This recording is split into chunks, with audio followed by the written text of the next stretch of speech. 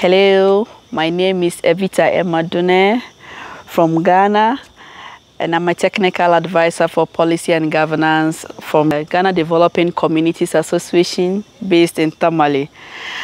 And I'm so excited and proud to be a part of Women in Management course program being held here at TCDC Arusha. My inspiration from today's gender audit session was that all organizations should undertake gender audit of its policies and programs so that they can practically mainstream gender in order to create a safe and a secured working environment for their staff. My advice to my fellow women leaders out there is for you to see gender auditing as a necessity and not an option.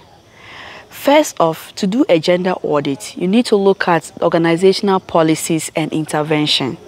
And when that is looked at or reviewed, we can then use that one to mainstream gender-related findings from the results.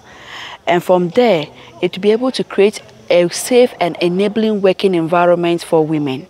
And when women feel safe and secured, it encourages them to be productive and more assertive in wherever they find themselves.